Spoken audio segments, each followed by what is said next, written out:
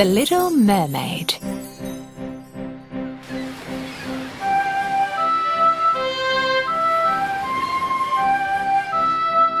In the ocean, there was a big world in the far depth that nobody knew about. Giant whales, happiest dolphins, animals of all colours of the rainbow. Further deep, where not even the slightest light could reach, in the deep-sea kingdom, the sea people lived in peace with all the other deep-sea creatures. The king of the seas lived in the deep-sea castle with his mother and 6 daughters and ruled the seas. The king of the seas loved his daughters very much. His biggest fear was that one day they would be harmed by the humans living above the sea. That's why it was forbidden for the daughters to swim above the sea before they were allowed. The humans living above the sea on the land are evil. Why are the humans evil, Daddy? Asked the Little Mermaid. Because humans pollute the seas and kill all the life that's in it. The Little Mermaid was very curious about the life on land, especially the humans. The stories told about them by her sisters were not enough. Her grandmother warned her about the humans all the time. But she could only go out of the sea gate when she earned her crown and grew as old as her sisters.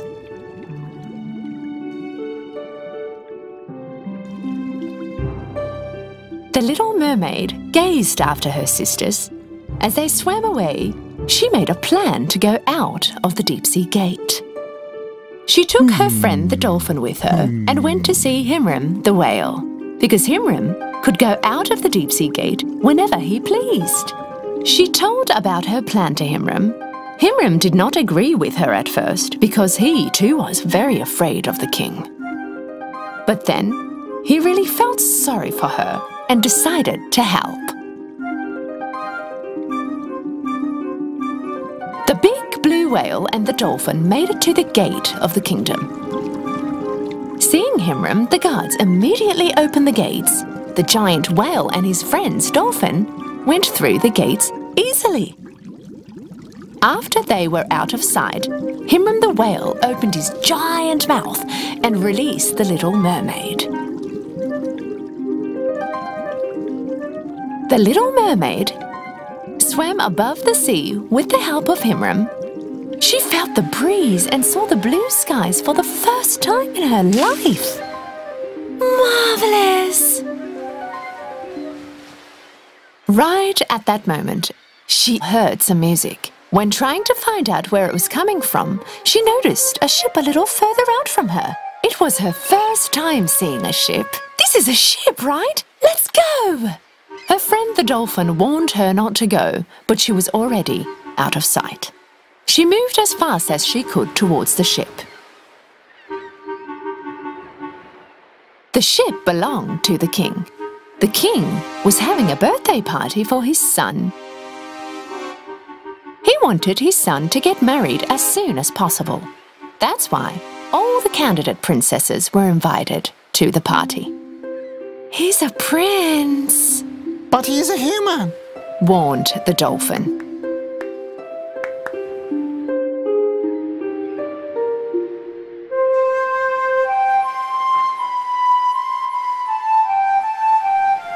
The Little Mermaid, with her beautiful voice, accompanied the melody Prince was playing with his flute. The prince heard her lovely voice and started to look around. Be careful, Little Mermaid, they will see you, warned the dolphin. The Little Mermaid jumped back into the water and disappeared.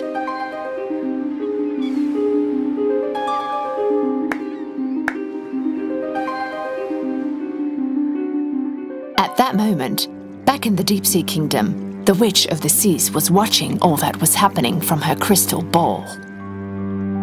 That day has finally come! The daughter of the King of the Seas and a human! Let the storms roar, the wind blow, and the thunder strike all over! With the witch's curse, giant waves appeared from nowhere, and not able to fight them back, the prince's ship started to drift towards the rocks. The Little Mermaid was very worried when she saw the drifting ship in the storm. The ship is going to fall apart and sink! We have to help them!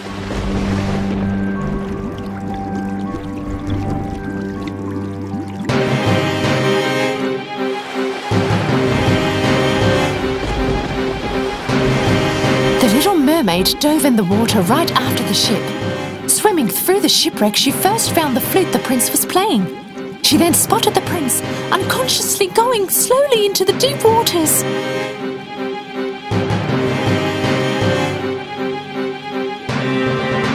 She immediately pulled him out of the water and carried him to shore.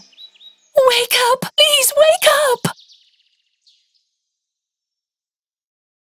The prince slowly regained his consciousness and opened his eyes. "You're alive!" said the Little Mermaid with joy. Hearing dogs barking from a distance, she suddenly realized where she was and jumped back into the water, leaving the prince behind. One of the prince's men and the prince's candidates came next to him. A girl saved me from drowning. Her voice feels familiar. I heard it before. It was the most beautiful voice.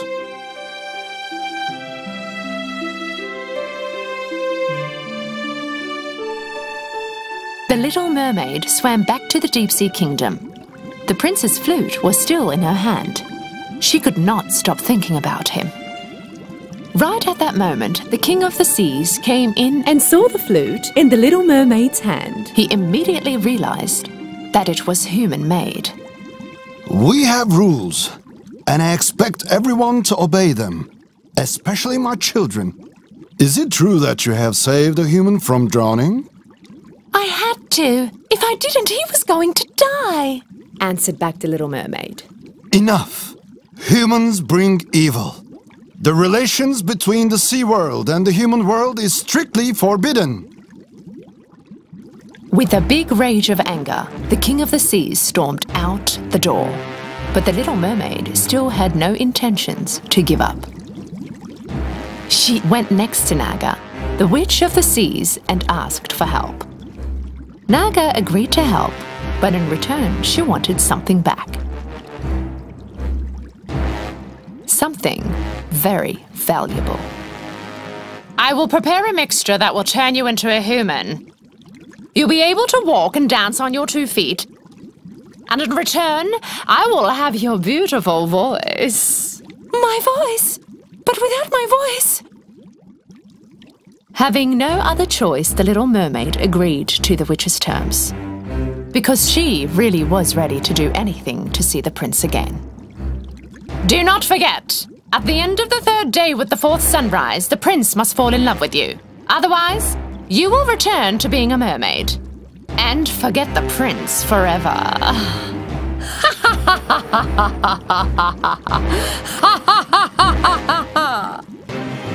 With that last warning, the Little Mermaid drank the potion. She started to swim to the surface, but as she swam, her tail started to fade and was replaced with 2 legs. With the help of the dolphin, the Little Mermaid made it to shore. Looking from his castle to the shipwreck, the prince noticed the red-headed beauty and ran right next to her.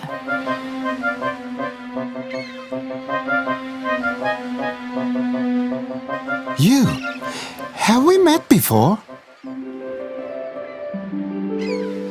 Yes, we have. The Little Mermaid could not talk, but she handed the flute to the prince.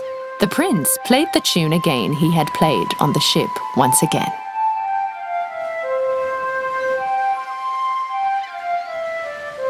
She nodded her head to tell him that she recognizes the tune from before. I saw you when I was playing this tune on the deck. I heard your voice, and then you saved me from drowning. I've been looking for you. The prince was sure that it was the Little Mermaid who saved him, but the girl he remembered was a mermaid and had a beautiful voice. She tried to talk, but she did not have a voice. I thought you were a mermaid. Suddenly, the prince started to think that this girl is actually not the one who had saved him, but he still felt sorry for her and decided to help. The prince took the little mermaid to his castle. The king ordered for the wedding preparations to start. He was going to wed the prince to one of the candidates on the ship. While the preparations were on the go, the little mermaid could only watch, but not do anything. There was no way she could convince the prince without her voice. She remembered the witch's words. "Do not forget, at the end of the 3rd day with the 4th sunrise, the prince must fall in love with you. Otherwise, you will return to be a mermaid and forget the prince forever." The first 2 days went by fast, and finally it was the 3rd day. On this last day, the king and the queen were going to wed their son, the prince with the princess of the neighboring kingdom. Poor little mermaid. She could not explain to the prince that indeed she was the mermaid he was looking for, and the prince started to believe that all he saw was nothing but a dream. Her only hope was her great love for him. On the 4th day, the sun was about to rise. The little mermaid was crying with sad tears, but suddenly something unexpected happened. First, her sisters came ashore, and then her grandma followed. They were there to help her. "My dear grandchild, we are here to undo the witch Naga's curse." The little mermaid was very happy, but she did not understand how they could help her. And lastly, her father, the king of the seas, came out of the water. His heart could not bear the sadness of his daughter. He also realized that nothing could stand before true love. Oh, my dear daughter, all I want in this world is your happiness. Go to him. The king of the seas directed his wand to the seashell in grandmother's hands, in which the little mermaid's voice was kept hidden, and her voice came out of the shell.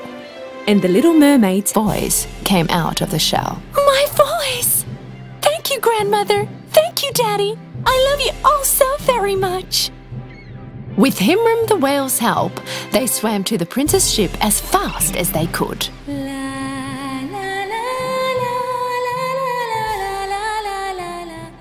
As the prince and the princess were approaching the altar to say their vows, the prince suddenly stopped.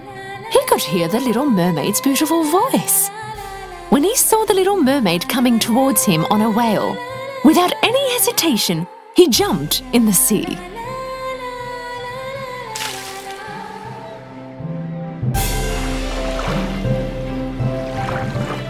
I knew it was you.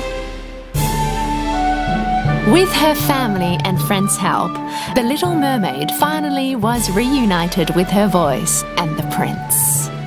But she was no longer a mermaid. She was going to continue her life as a human. The little mermaid and the prince lived happily ever after, spreading love, peace, friendship on both land and at sea.